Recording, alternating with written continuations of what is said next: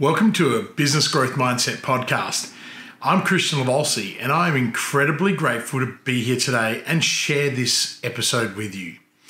My purpose is to change the world one person at a time so that I can help them become the very best version of themselves. In today's episode, I explore the work of Rosabeth Moss Kanter on how great companies think differently. In last week's episode, I wrapped up with the 6 facets of institutional logic, which radically alters leadership and corporate behaviour. These facets underpin the research of Rosabeth Moss Kanter, and today we will explore them together in more detail. Instead of being mere money-generating machines, great companies combine financial and social logic to build enduring success. To all the business owners and entrepreneurs, the crazy ones, the believers, the doers, the clever makers, the action takers, and everybody else in between, this podcast was designed for you. If this is your very first time visiting my channel or listening to my content, make sure you subscribe by clicking the subscribe button now, and also change the notifications alert so you don't miss future episodes. So stick around and listen up. Last week, we explored the difference between a good and bad company and what makes a great company. This week, we explore the work of Rosabeth Moss Kanter on how great companies think differently. Rosabeth Moss Kanter is the Ernest L. Archibald Professor of Business Administration at Harvard Business School, where she specializes in strategy, innovation, and leadership for change. She's also the co-founder and former director and chair of the Harvard University Advanced Leadership Initiative, which was created to enhance and leverage the skills of already accomplished leaders for maximum impact on significant social problems. Professor Kanter is a Hall of Fame recipient of the Thinkers 50 and received the Lifetime Achievers Award in 2019. Professor Kanter is a former editor of the Harvard Business Review and is the author or co-author of 20 books.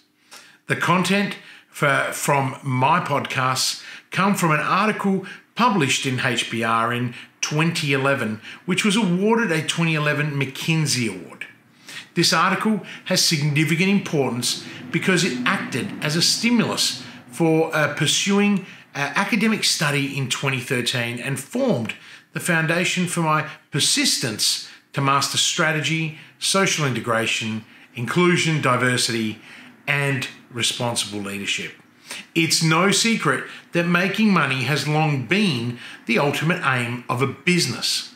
This capitalist vision has influenced the majority of corporations limit their goals to generating the highest profits and returns to owners, regardless of the health and safety of employees, the environment, and the general public. Traditional financiers and economists have argued that the sole purpose of a business is to make more money, and the more money, the better. Nobel Prize recipient and economist Milton Friedman in 1970 said, there is one and only one social responsibility of business: to use its resources and engage in activities designed to increase its profits so long as it stays within the rules of the game, which is to say, engages in open and free competition without deception or fraud. Traditional theories of a firm such as Friedman's are dominated by the notion of opposition between capital and labour. This disconnects firms from society, which poses conflicts between them. These decisions are expressed solely in financial terms. An institutional logic, as raised by Professor Kanter, is unlike traditional practices. This logic defines a successful company as one which is a vehicle for enhancing social welfare, rather than only a money-making machine. Not only can most well-established companies distribute sound returns to shareholders, but they can also build long-lasting institutions. Great companies believe that business is an intrinsic part of society. Now, this means that they recognize society as a pillar like family, government, and religion.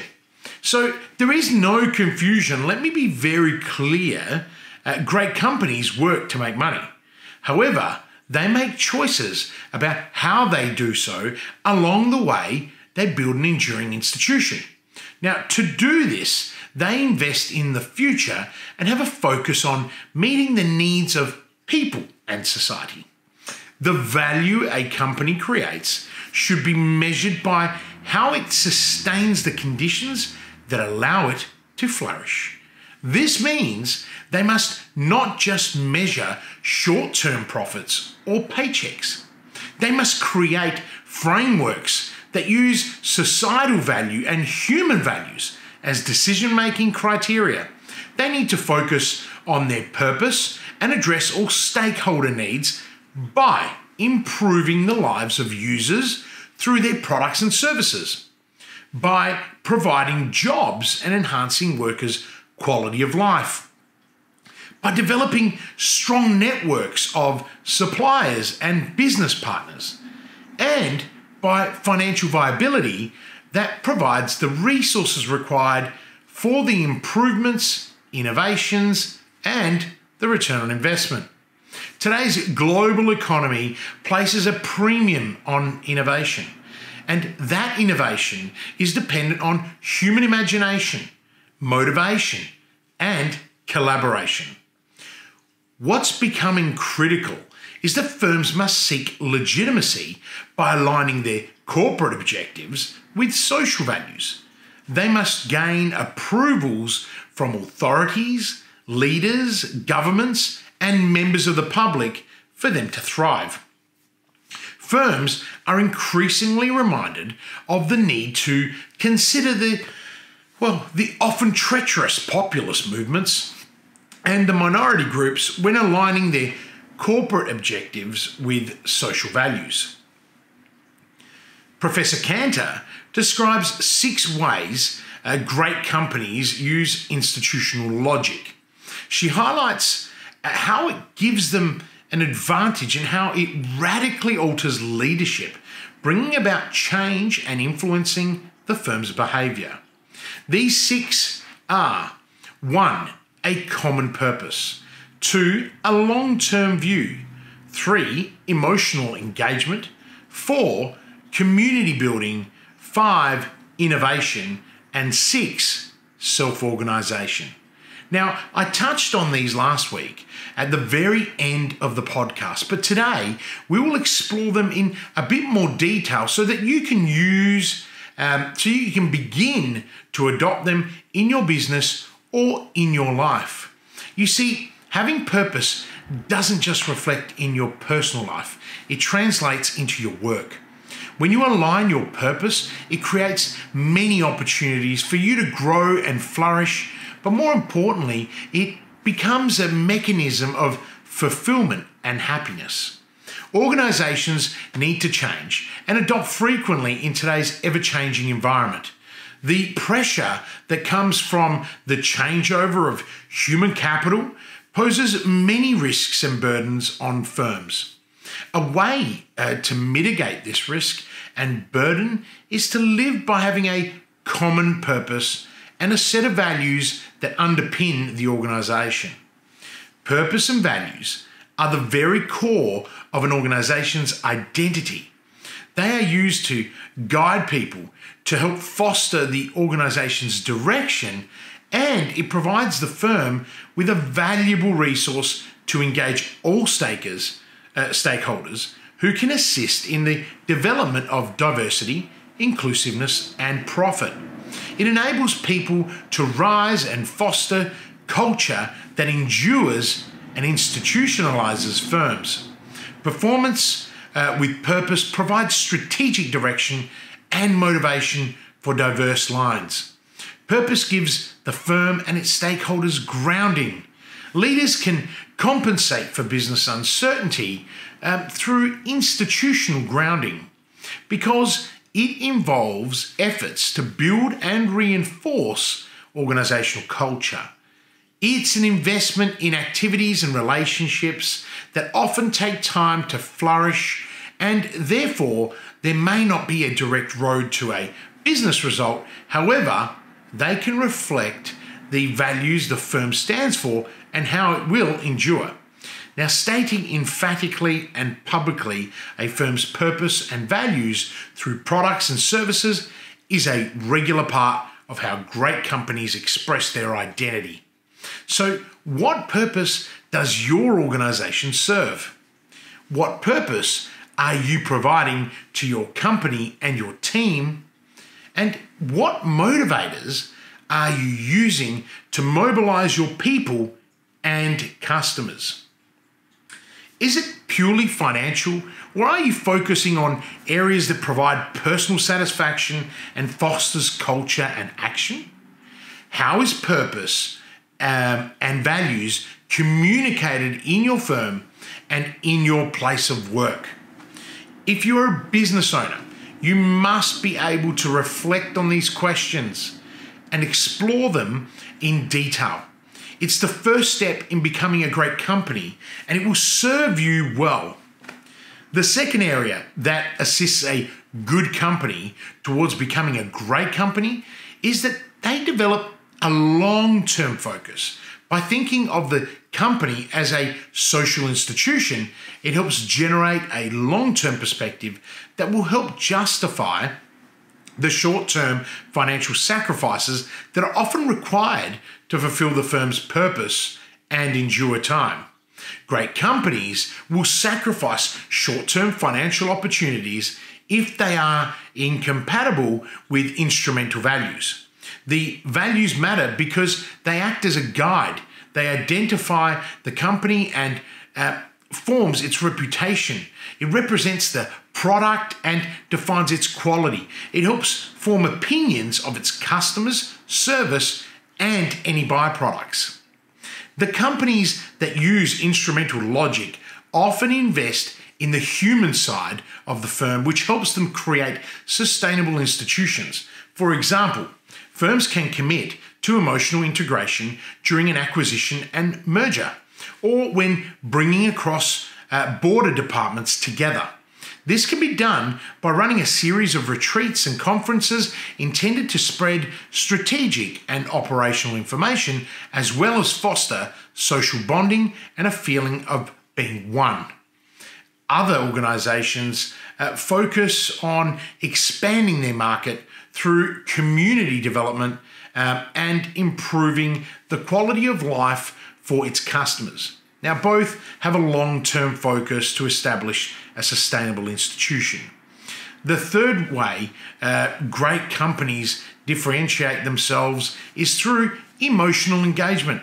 Now, according to Professor Kanter, this is when the transmission of institutional values can evoke positive emotions, stimulate motivation, and propel self-regulation or peer regulation. Now, emotions play a very large role in governing corporate performance and behaviour inside an organisation. How many times have you heard the phrase, "moods are contagious"? In my experience, I have witnessed entire departments and organisations fall foul to one or only a handful of disgruntled or estranged employees. Now, this is not just limited to employees. I've worked with CEOs, founders, and business owners who they themselves impacted the mood of a firm and without intervention would have destroyed the company. Moods affect energy, performance, level of effort, attitude, absenteeism, health, and well-being. Well understood values and principles can increase employee engagement because it acts as a source of emotional appeal. It's more than a set of values written on the company website. It's about adhering to the institutional logic and articulating those values regularly, and they must be at the core of the company's work. The very best business owners and executives, they commit a great deal of their time to ensure they breathe life into the culture of their firm. Investing resources and time in communicating values maintains, in fact, grows social purpose by keeping it at the forefront of everyone's mind. This makes the work of the company emotionally compelling.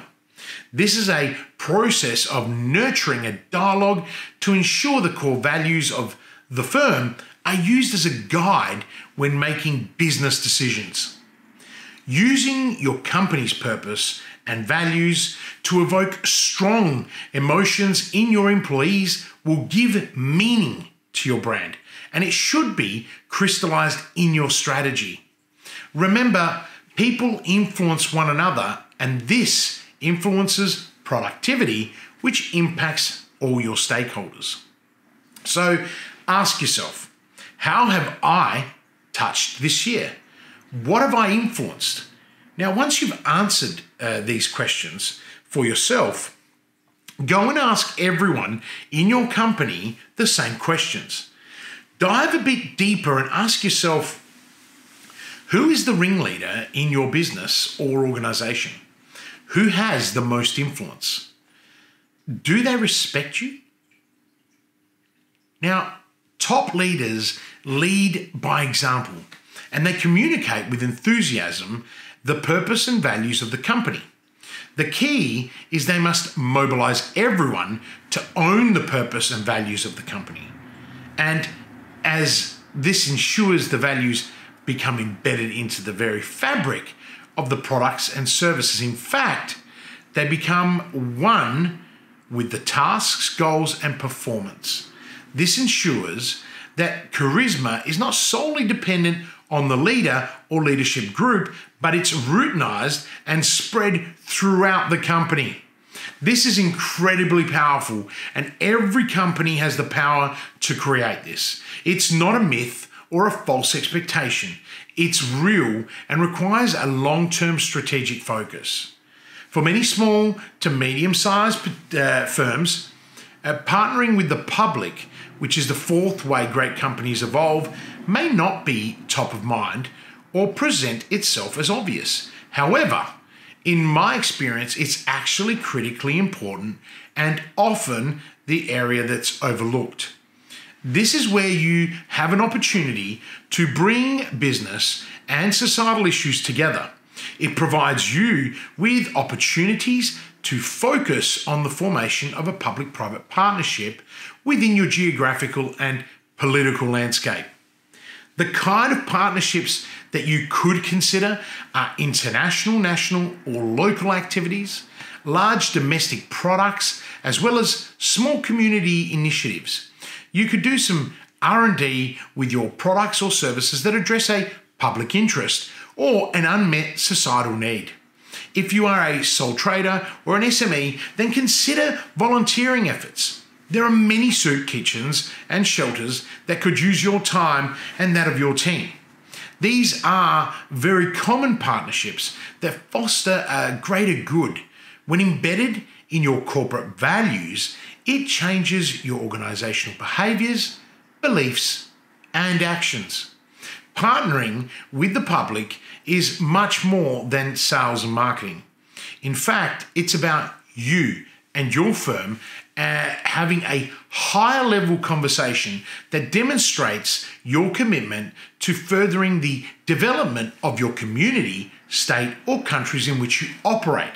So ask yourself and your team, what are you doing to engage your community?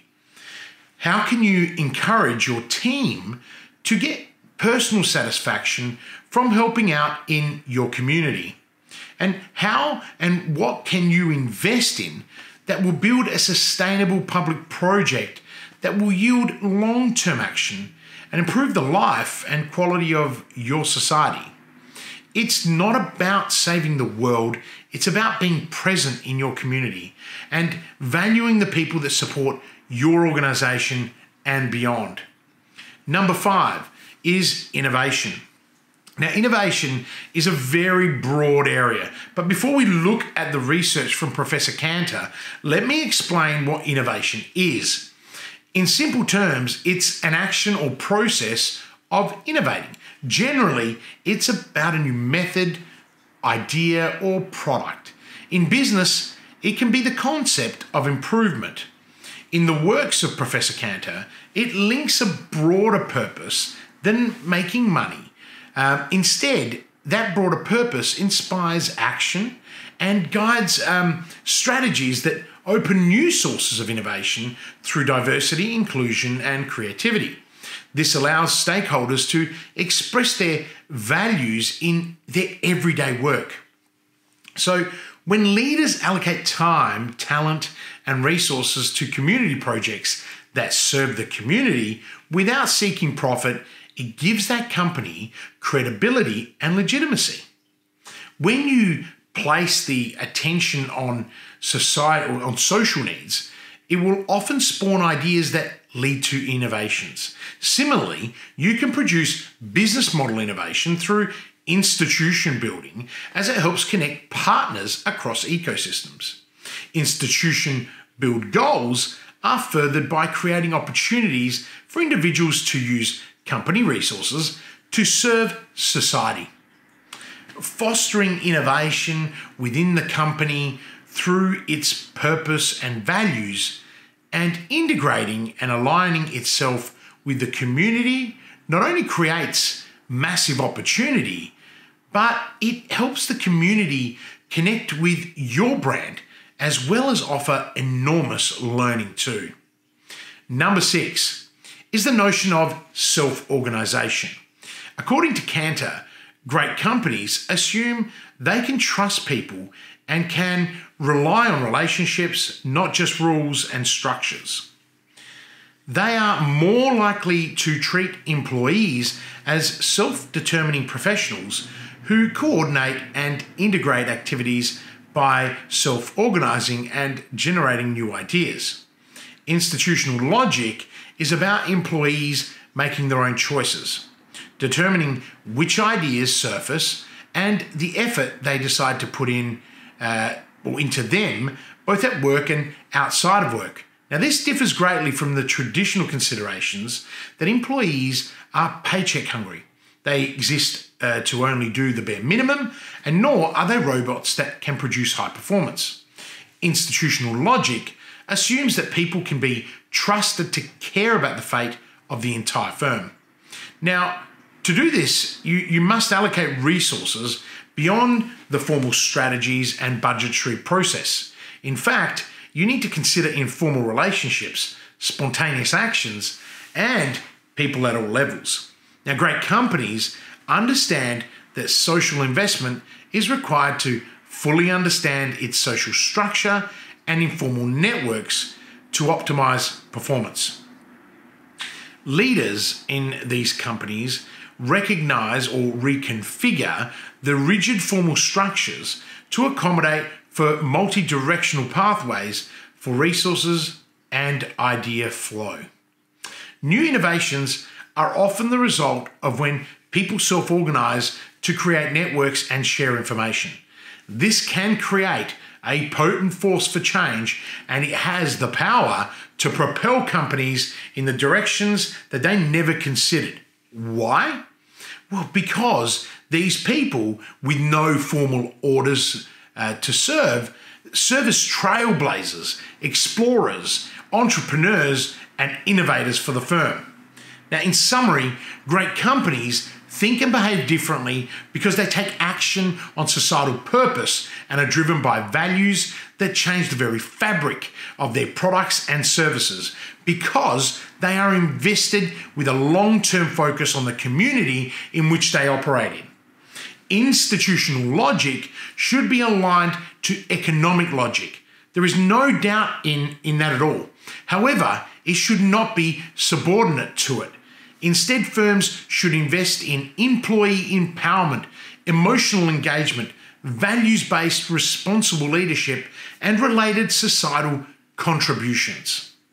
By using the 6 facets of institutional logic, you can change the long-term outlook of your firm and your community while building a sustainable institution.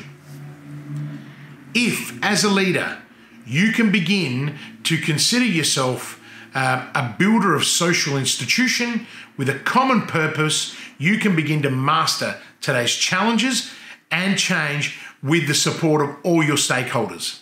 I have really loved hanging out with you today and sharing my thoughts on this very important and powerful topic that has the power to impact many.